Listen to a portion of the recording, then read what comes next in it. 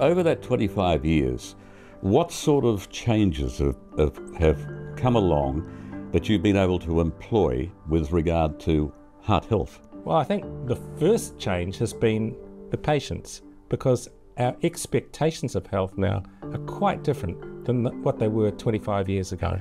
Give me an idea. Well, for example, 25 years ago, people used to go to the doctor and we would tell them what they should have and prescribe what they should take to feel better.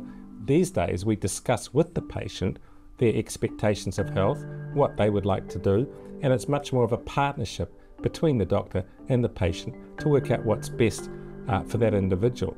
And 25 years ago, age was a huge determinant of how people were treated.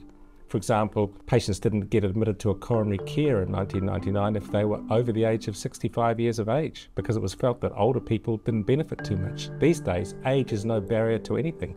So that's one of the biggest changes I've seen, Leighton, is just the focus on the individual and their health needs rather than any specific other parameters. Whether there are still some people who come in, I mean, you mentioned that some people come in and they want to have a conversation, but others would be coming to see you still wanting you to make decisions and tell them what's going to happen. Of course, we guide people through their journey with their health, but we don't prescribe the same thing for everyone. Some people have expectations of perfect health, other people have expectations of reasonable health.